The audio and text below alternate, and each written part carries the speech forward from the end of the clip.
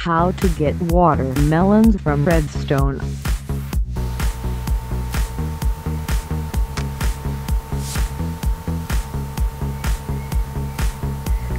I'm going to place the melon block by the slab.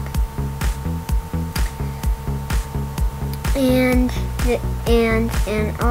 you just press the button, and then you get the melons from the dropping area.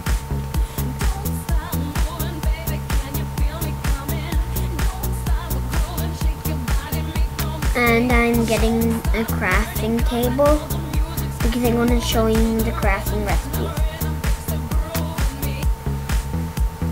This is how you can make a melon block.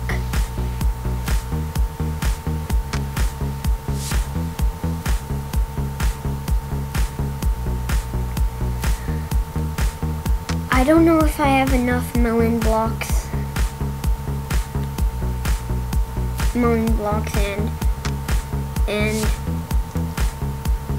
and I'll press the button. I just don't want to, I'm not sure if I have enough melons for this stuff.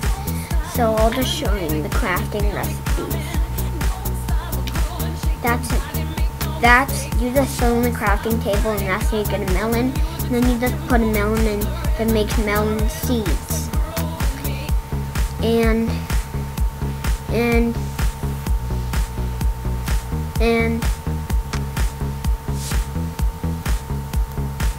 My name is Xavier, and this has been an Xavier Minecraft adventure.